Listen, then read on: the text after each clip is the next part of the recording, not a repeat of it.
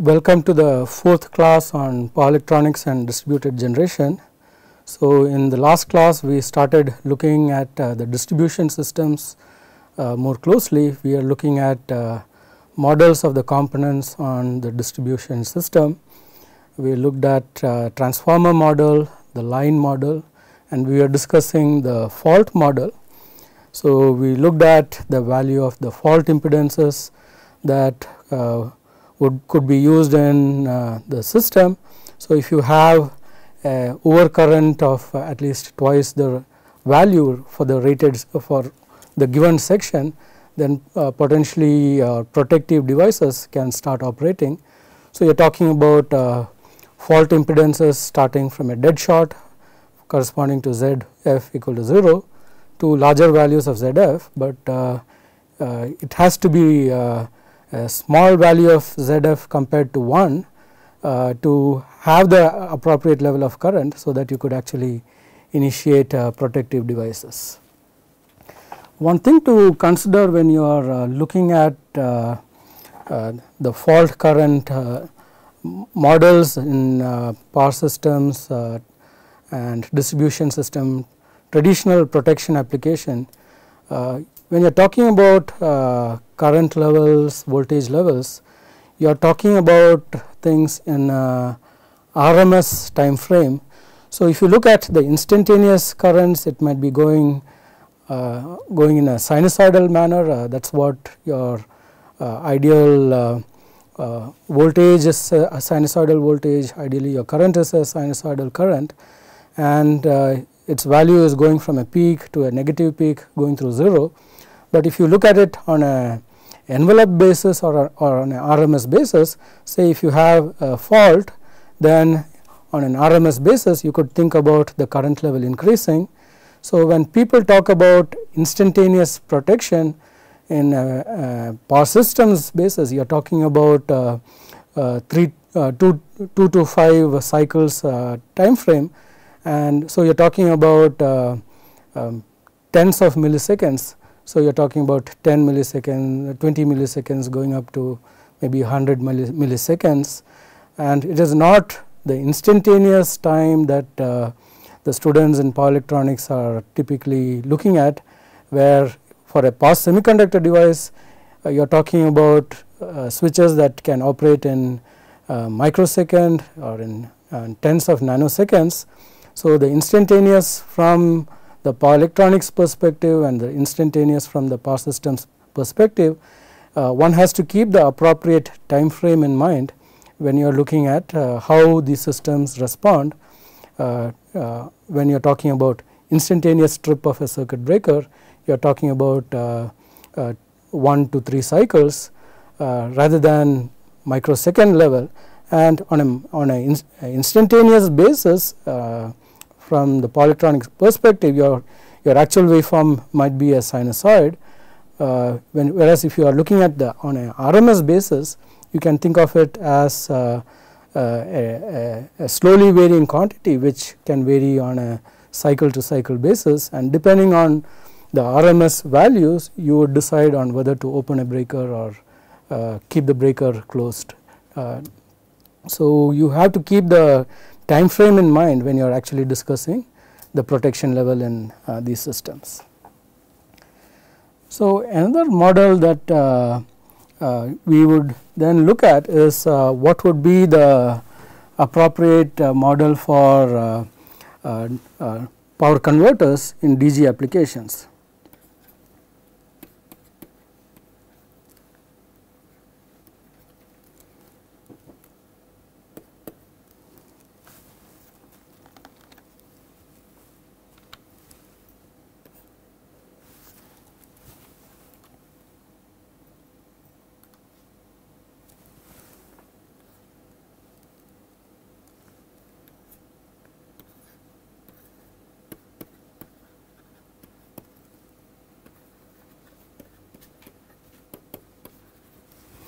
So, the simplest power conversion device that you could have for distributed generation is actually an electric machine, and quite commonly a synchronous machine is used, And given the large number of gensets that are out there, the synchronous machine is an important component to consider for what could be a power conditioning system or a interconnection power conversion device that is being used in DG application. So, if you look at a synchronous machine,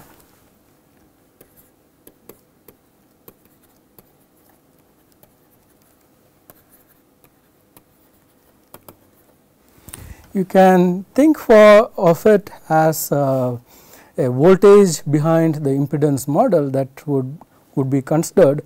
Again, what the impedance is depends on the time frame of analysis that you would consider, and you would be familiar with terms such as your stator inductance or your D axis and your Q axis impedance of the machine for salient pole machines that you would consider for your steady state analysis. If you are looking at shorter time frames, you have your transient inductances. You can have for much shorter time frames subtransient inductance. So, your transient inductance might be of the time frame of maybe a second or so. Your subtransient inductance could be of the order of a cycle or a couple of cycles. So, depending on the time frame you are looking at, you could look at different impedances for the machine.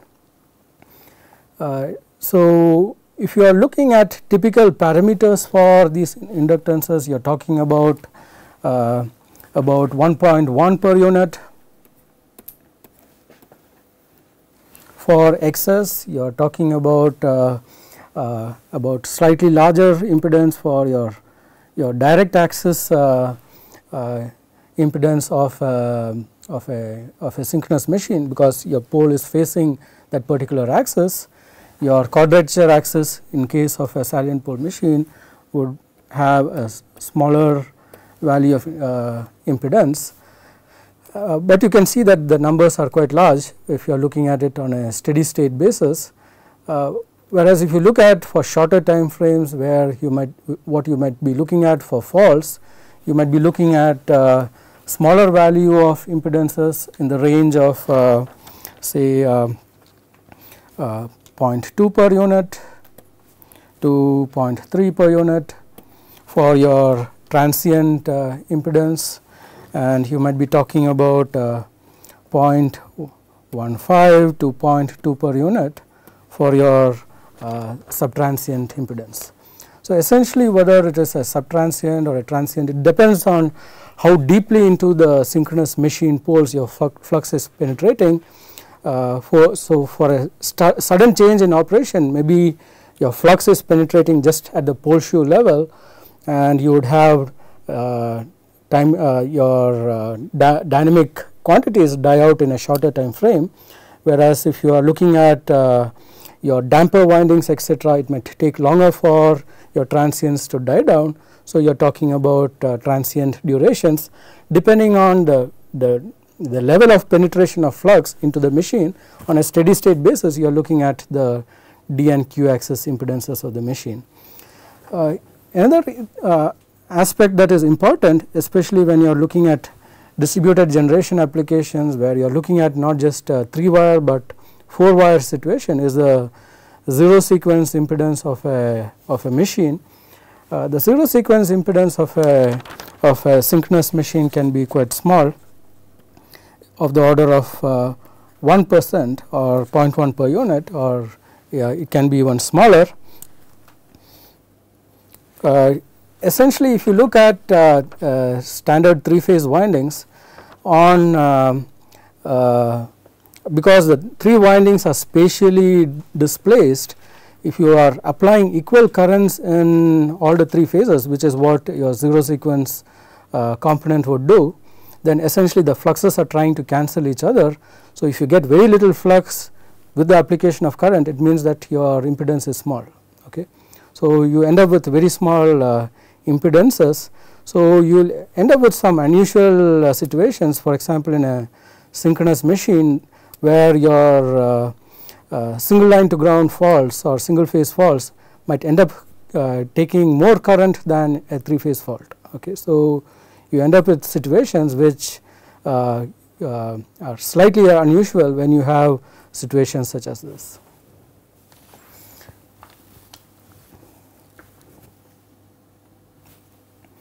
If you look at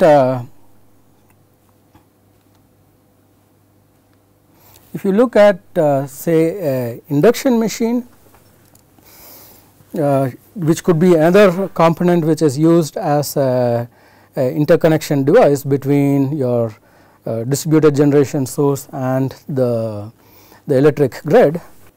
And if you look at your impedance, you are talking about a impedance of about 0.15 to 0.2 per unit. And if you look at the value of the inductance value that is used, it is essentially the leakage inductance of the machine, the sum of the stator and the rotor leakage inductance. If you look at how much current would enter an induction machine when you do a direct online start, common number that people would consider is you would take the 5 times the rated current as your starting current of the machine, and the reason is quite simple. You have 1 per unit of voltage and your leakage inductance is what limits the current. So, that is having a value of 0.2 per unit. You will end up with 5 times 5 per unit of starting current in a induction machine. So, for fault application, when you have a fault on a short term basis, the induction machine would contribute about 5 per unit fault, but again the flux in the machine would decay down. So, it will not last for a long duration of time, but your initial currents could be of this particular order of magnitude.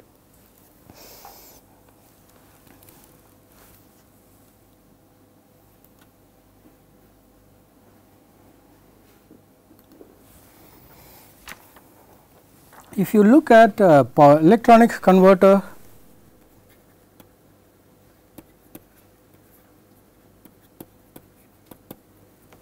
based power conditioning interconnection, typical power converter that is used to connect with the grid is a current regulated power converter. So, you would be doing current control to ensure the quality of current is a sinusoid. You may want to ensure that the current that you are injecting is in phase in the voltage, so that you get unity power factor. So, often you will have a current regulation. So, you might be able to model your converter's current injection as that of a current source.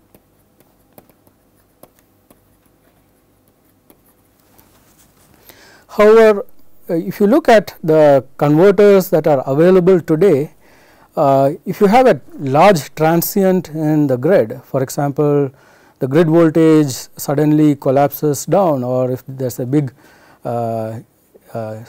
surge in the grid voltage where the value of the voltage goes up, many power converters would just trip and shut down. So, large transients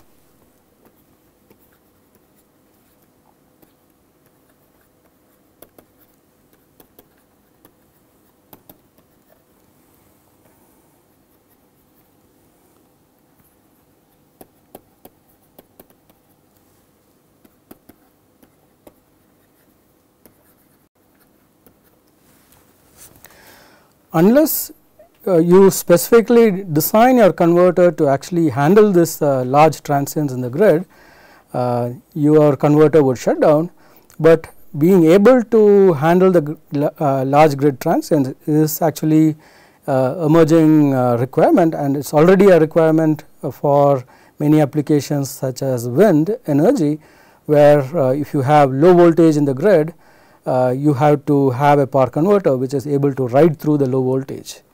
So, you have things like low voltage ride through, fault 0 voltage ride through, fault ride through characteristics, etc., which become more and more important for power converters. And again, when you are talking about fault, you are talking about time durations of the order of tens to hundreds of milliseconds. So, your power converter will have to be able to operate for the hundreds of milliseconds when a fault has occurred in the power system and you have extreme imbalances or under voltage levels, and the power converter should operate through that situation without actually shutting down, so that it can come back into operation when once the grid gets back to normal. Okay. So, another the thing that we will consider next, after considering the power conditioning devices, which can be machines or power converters, is what sort of protection equipment would be there on a typical distribution system. So, if you are looking at protection equipment, you are looking at over voltage protection or over current protection.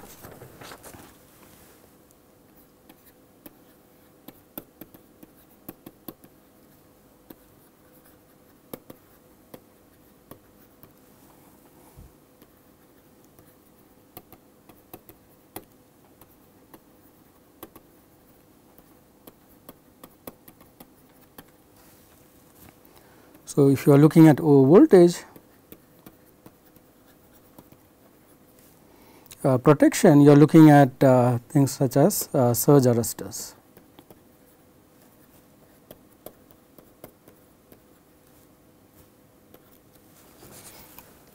So, the type of surge arresters that you would use in your equipment depends on your distribution system. So, for example, whether your transformers are solidly grounded or impedance grounded. So, for example, if you have solidly grounded transformers, it means that your neutral shift when you have a fault would be small. So, you could have lower margins for your surge arresters, whereas if you have impedance grounding, your neutral could potentially shift by a larger amount, which means that your surge arrestor would need to have higher voltage margins. If you are looking at over current protection,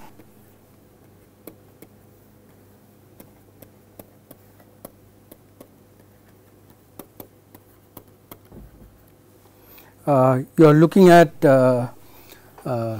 devices such as fuses, circuit breakers or relays, and if you look at the way the protection is would be done in such devices, you would have you could have thermal, which is essentially thermal overcurrent protection in a fuse. It can be electromagnetic,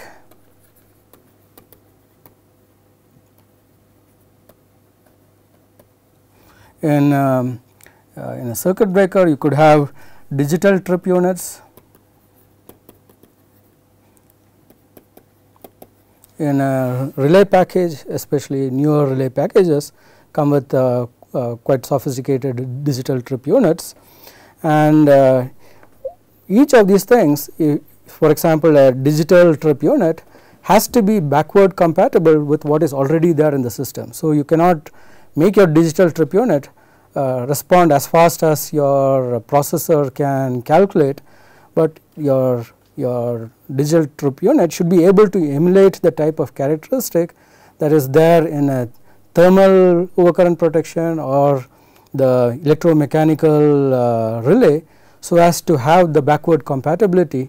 So, your newer protection device should be able to operate with your older protective devices. Okay. So, that is an important aspect of power system. You cannot say every fuse has to be replaced by a newer device. So, whatever newer equipment that you are bringing in has to be compatible with your equipment that is already there in the system. Again, as I mentioned, your instantaneous trips have to be is actually on a RMS basis rather than on a real time instantaneous basis that we would consider or on a waveform. So, you are talking about number of cycles to trip even when you are talking about instantaneous. Okay. So, if you look at a fuse,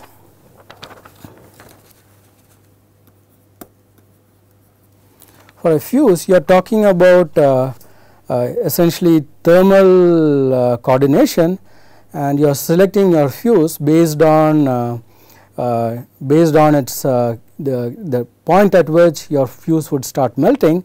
So,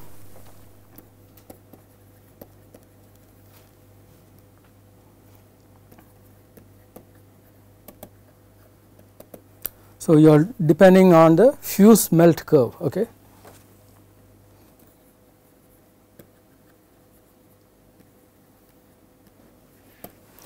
So, if you are looking, if you are thinking about a fuse operating at some nominal current levels, the power dissipation in the fuse would be such that it would not heat up to the point where it would melt, but once it goes above some critical value, your fuse will melt depending on the amount of current that is causing dissipation in the fuse. So, you are looking at your melt curve to determine at what point it would melt depending on what current level is actually going through the fuse. The fuses are actually quite reliable, it is low cost.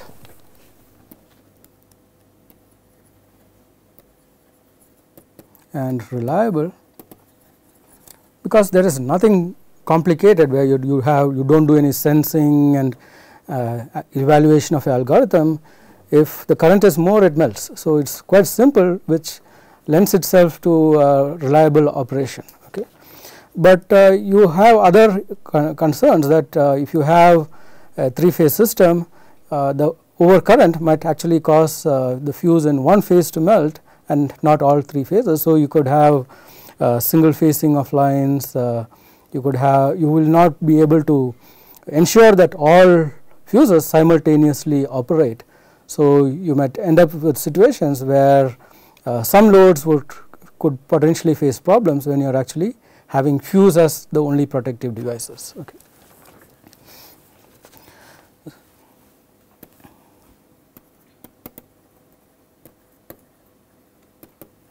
Single phasing is a concern, and every time a fuse blows it has to be replaced. So, yes, the replacement is a concern, whereas in a circuit breaker you have a trip, you could reset it and get back to operation. Because it is low cost and quite reliable, often it can be used in it is used in the end of the system where cost is very critical, closer to the end of your distribution radial structure, or it can be used as a backup protection. Say if you are taking a circuit breaker and you want to have backup overcurrent protection for your breaker or your relay, then you could use a fuse to provide backup protection in case your breaker is not operating. Okay. So, your fuse would not typically melt because the breaker would typically operate. In case it fails, you now have a backup protection.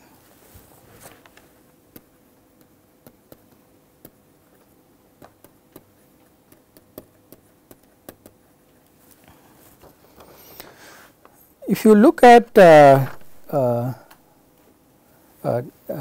next device which is commonly used in for overcurrent protection, it is a circuit breaker.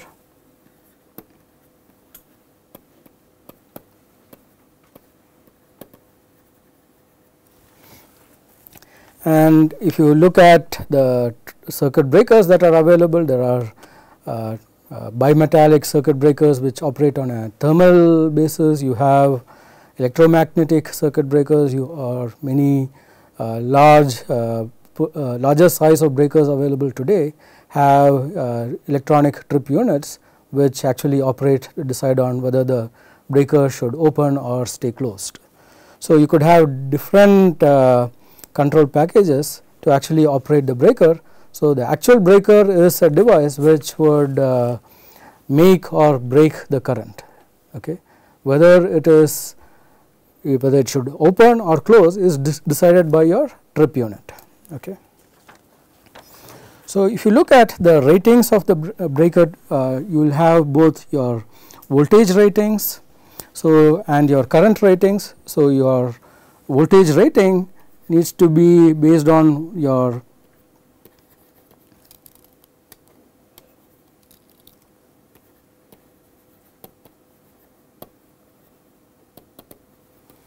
based on the voltage level at which you would operate. So, whether it is 230 volts, 415 volts, 690 volts, depending on your application, you would have voltage rating, the voltage at which you are expecting your breakers to operate. The other item that is important is also your isolation voltage.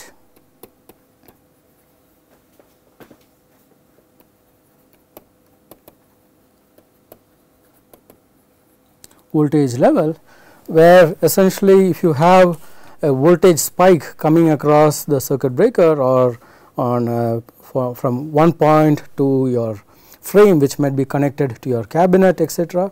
You also have isolation voltage level, where having opened, what voltage it can withstand before things arc over. Okay. So, your isolation voltage is also an important parameter of your breaker.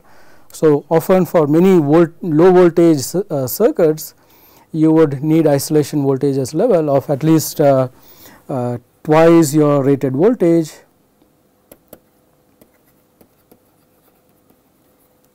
plus some margin on an RMS basis. So, that even if you are talking about voltage level at which it would operate, your ability to isolate has to be much higher than the ability at which you actually operate. Okay. If you look at your current rating,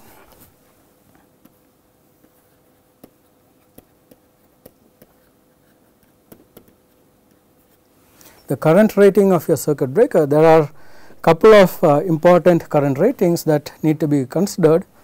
One is if you select any device, what is the current at which it would typically operate. So, if you are using a circuit breaker which is getting connected to a 10 amp circuit or a 15 amp circuit, you need to have at least the capability of 10 or 15 amps, so that the breaker does not overheat under normal loading conditions. The second aspect of the current rating which is important is, so you use a 10 amps or a 20 amp circuit breaker, but when there is a fault downstream of the circuit breaker, your actual current, fault current is much higher. It could go up to hundreds of amps, thousands of amps. So, how much current can it actually interrupt? Okay. So, the interrupt rating of your circuit breaker is also an important parameter.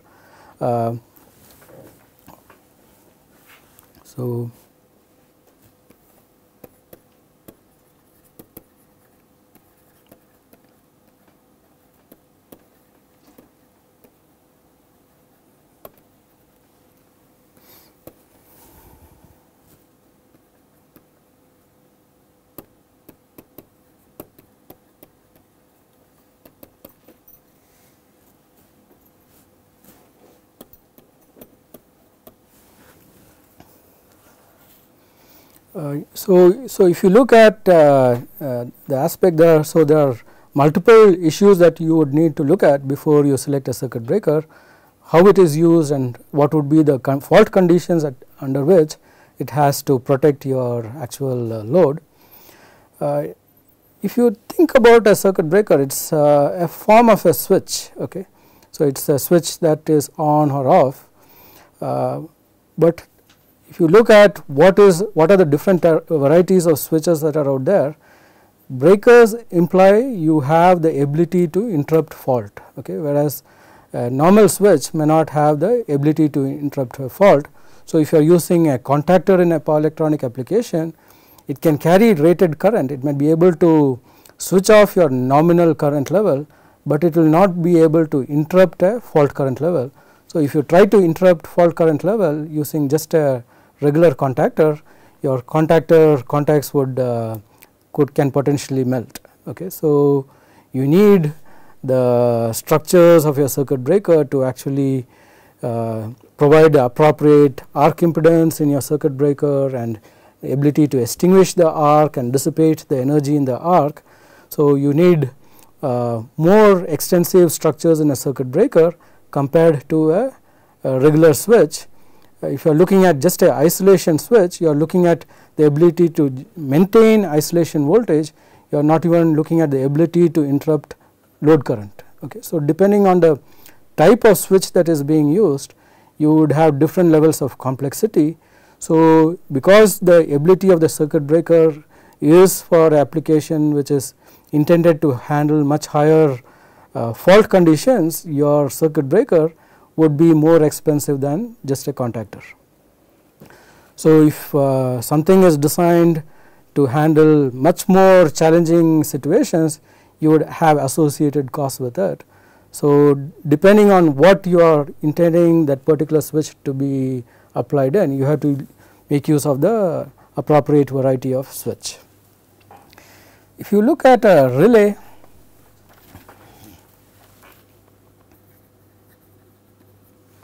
you can think about the relay as essentially the control package which governs whether the switch needs to open or close, and for overcurrent protection you are looking at a overcurrent relay.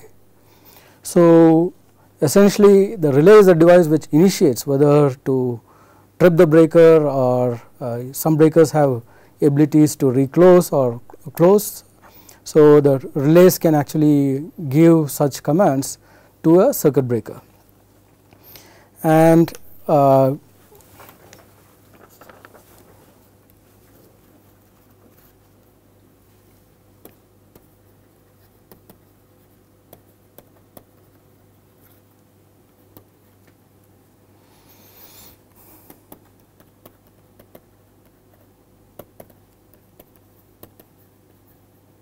tripping or opening.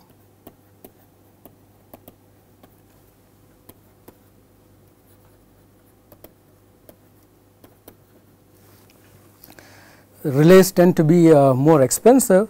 So, it is newer relays are that are available today are mostly electronic relays. So, with a relay now you can actually trip all three phases. So,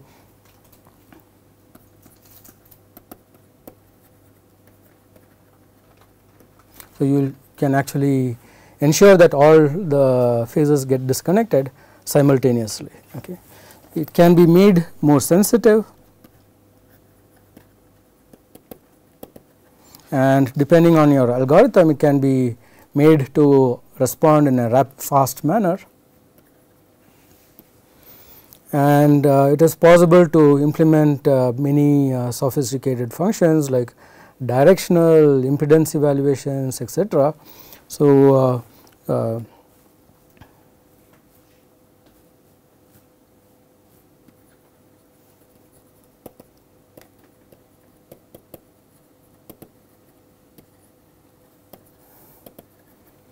in fact, the newer relays that are available are multifunctional relays. They are often called intelligent electronic devices, IED, and can be used with in a variety of situations.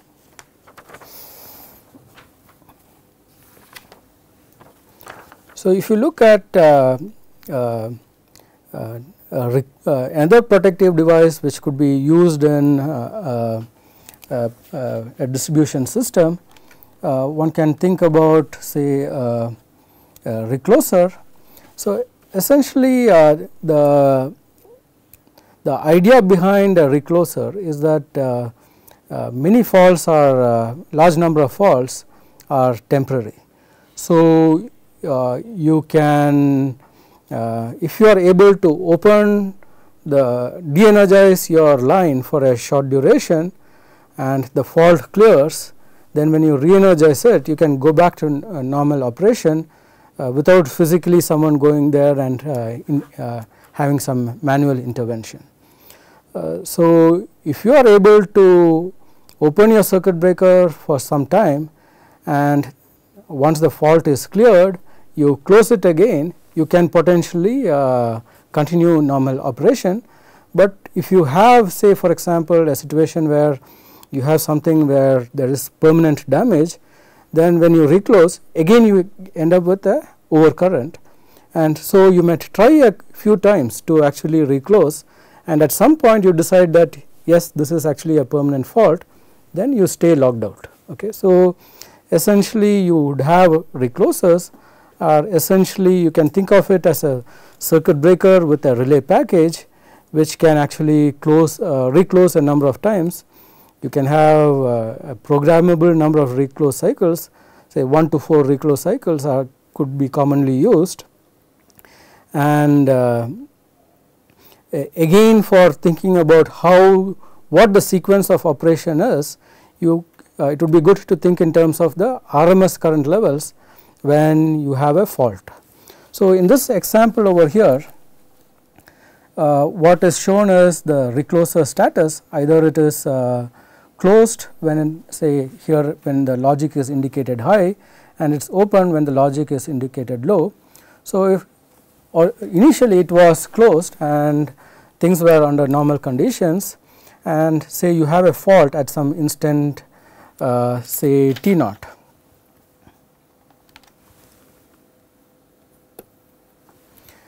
So, at this particular instant, say you had a fault which caused your current to actually come up to a large extent, to a higher level, then in a short duration, maybe on an instantaneous basis, depending on you would actually open your recloser. So, after opening the recloser, you wait for some duration, and then where your recloser is in the off condition and the line is de-energized, and then you reclose. And you have two possible scenarios over here. One is the fault has cleared, in which case you go into a current level in this hatched area and you continue operation in the hatched this hatched zone. A second situation is maybe the fault did not get cleared by this initial pulse of current. So, when you re-energize, you go back to the fault condition. So, your current level continues at the high fault current level itself, and again now you wait for a certain closed duration, and then you again open your recloser. So, you could think about say durations. You might call it as, you can give names for these durations, and so once you have opened again, when there is a fault seen during this first reclose cycle, you again wait for some time and you open the breaker, and so under this open condition there is no current flowing, and here now you try to close for a second time. So, the anticipation is now you have reclosed for a second time, you potentially have cleared the fault. So, you might go back to normal operation, or in case you have something really solid on the feeder, then causing a fault, then you go back to your high current level, you wait for some more duration, and then you lock out. So, at this point, if the fault is still continuing, your recloser will lock out and stop further reclose attempts. So, this is a recloser with 2 reclose cycles. So, you have one opening, a second opening, and then it would lock out if the fault is permanent. And if the fault is temporary, now it has 2 chances to get back to normal after the first reclose cycle or the second reclose cycle. Okay. So, so you can see that if you have a temporary fault on this particular feeder, it would get cleared with minimal disturbance, and you could re-energize and go back to normal operation. So, if you think about the recloser, it can be thought of as a circuit breaker, and the circuit breaker might have its own time over current characteristics, and the circuit breaker might also have a program to actually execute this reclose action. Okay. And if you are having already relays in the substation, you can actually now incorporate this reclose logic along with the feeder circuit breakers sitting at the substation. So, you could look at improving the power quality or the time of uptime of your feeder when there are potentially faults on the feeders. Okay. And this logic can be easily incorporated into your substation protection logic. So, if you look at another item that we had mentioned, we had also mentioned sectionalizers. So, a sectionalizer is a device which is intended to operate along with a recloser. So, suppose you have a feeder coming from a substation.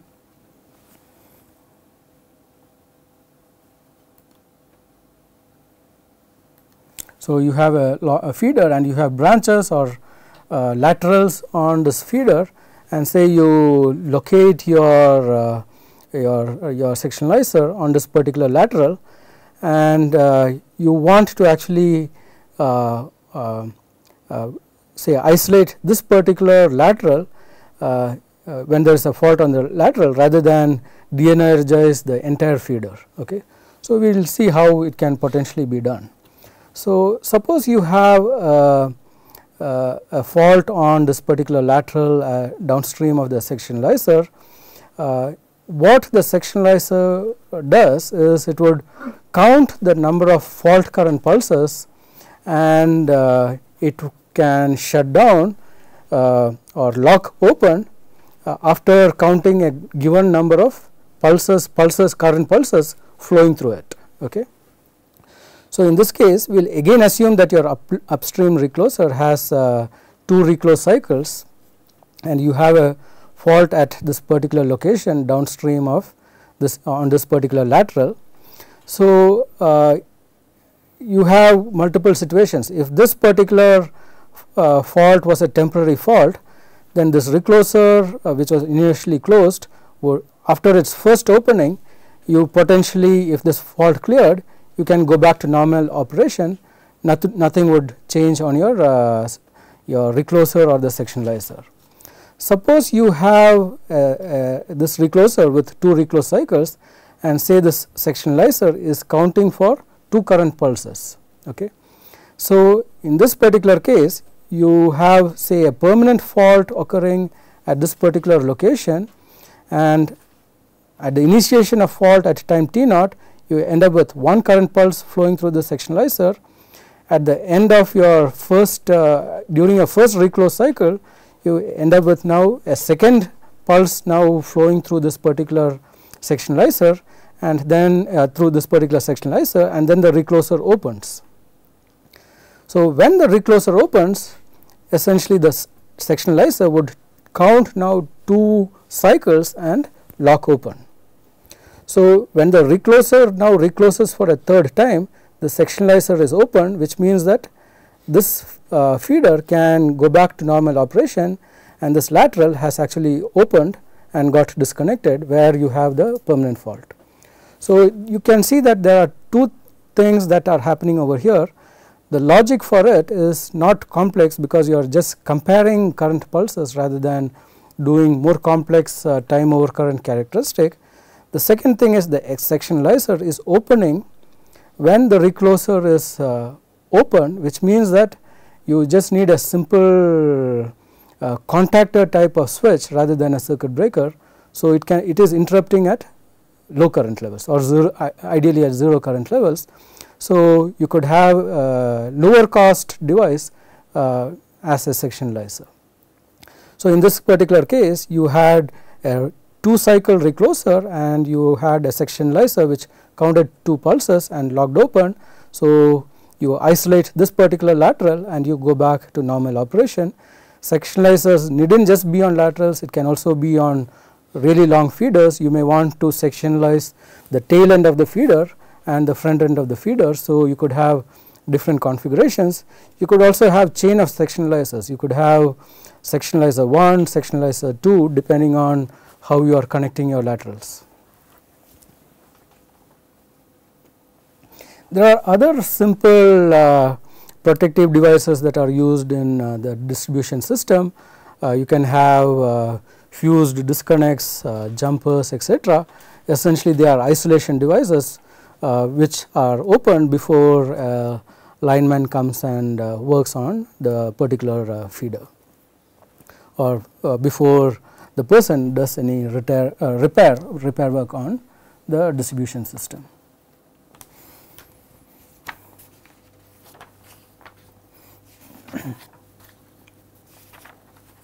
So if you now look at more closely at what is the characteristic that one would need when you are looking at protection in terms of a fuse or a circuit breaker. You are looking at the time overcurrent characteristic of your protective device.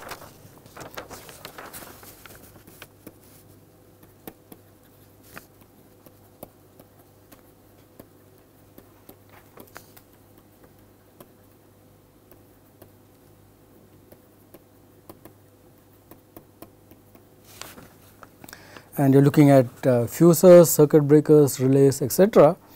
And so, with a fuse,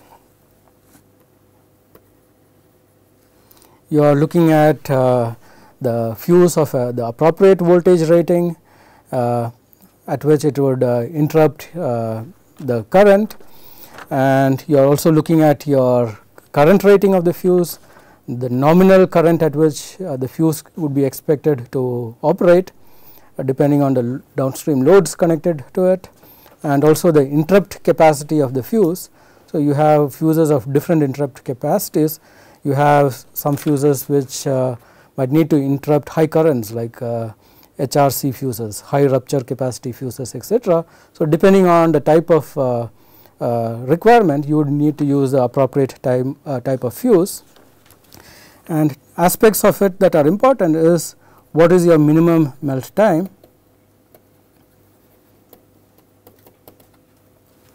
So, the time required for the fuse to melt depends on a couple of things. One is what is the temperature at which it was nominally operating. So, if it was initially operating at an elevated temperature, it can actually melt more quickly. Okay. Another aspect which is important is how much current level is there, because it is the I square R losses in the fuse which dissipates energy into the fuse and causes the fuse to melt. If you think of it as a adiabatic process, which means that energy is going in, it is not dissipating outside, then essentially you would be looking at what is the minimum melt time. Similarly, you would have a characteristic of what is the maximum clearing time. How much would be the maximum time before which the fuse can actually be considered open. Okay.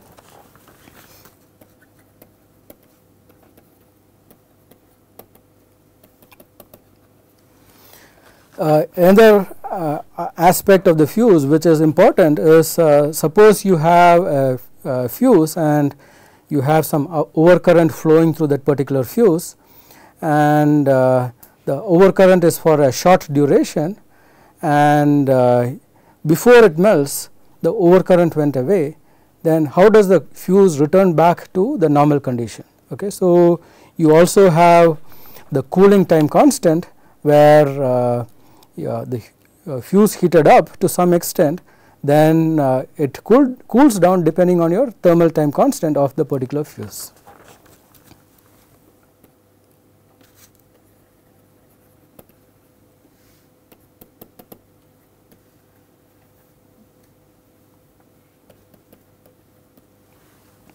So, essentially you can think about the cooling time constant as some sort of a reset mechanism of the fuse, where it got exposed to overcurrent, and when the current went away it cools down and resets back to normal operation. If you look at circuit breakers,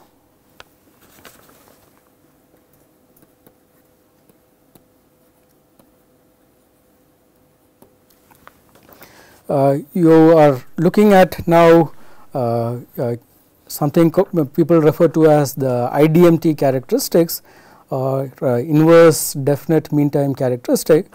Essentially it means that larger the current, you will take a short duration for your circuit breaker to operate. If your current level is small, then it would take a longer duration to operate. But even at very high current levels, there is some fixed delay before which your circuit breaker will not operate. Okay. So, if you look at it from your tripping characteristics of your circuit breaker, you can think of a critical level as a pickup current level. If your current is greater than the pickup current level, then you would be initiating tripping action in the breaker. If your current is below your pickup current level, you will be having reset action going on in the breaker. Okay. And you can define a ratio between your actual current and your pickup current, and depending on this ratio m, your circuit breaker would operate with a given speed. So, for tripping, your value of m has to be greater than 1, and your time to trip can be expressed as an expression, say a divided by m to the power of p minus 1 plus b. So, this could emulate the IDMT type of characteristics. Similarly, for when m is less than 1, you would have a reset time, can be again expressed as some TRE divided by m to the power of p minus 1, the absolute value of it. And if you are operating close to your nominal current level, and if your nominal current level is much smaller than your pickup current level, then m can be considered close to 0. So, you could take your reset time to be approximately given by your capital TRE. So, you could consider your reset time to be roughly constant, just to simplify your analysis. Okay.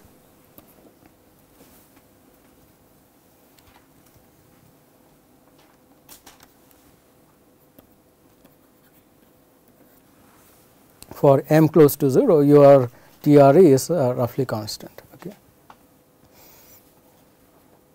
And in these expressions, your A, P, B, etc. are constants, your TRE, these are constants depending on the type of characteristic you are trying to emulate in your circuit breaker. Okay.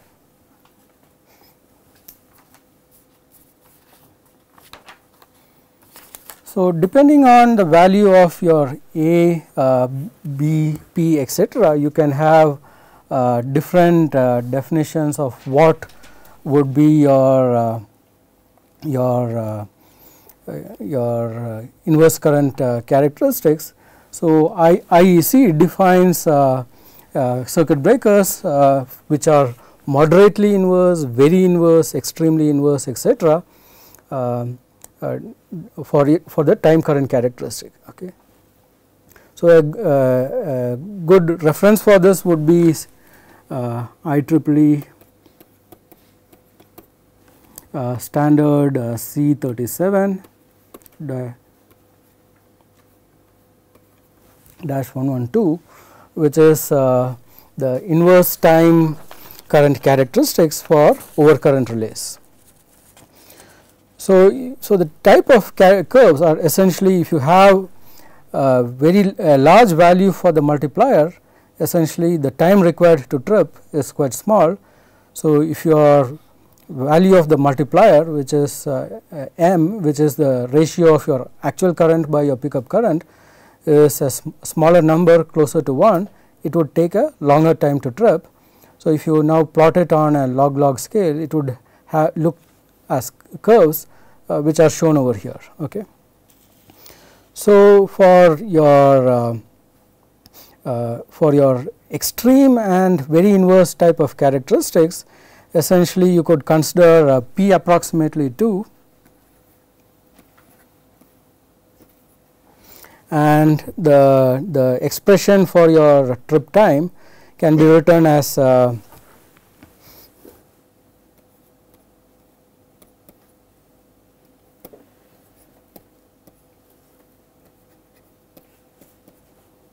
assuming your B is small, essentially the definite time is small, and for m, which is much larger than 1, you could take this as approximately A by